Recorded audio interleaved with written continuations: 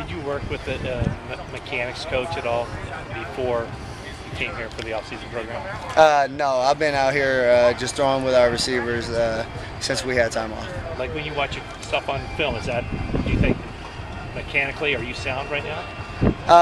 I think every quarterback's different, so I don't think you can say are his mechanics sound versus his.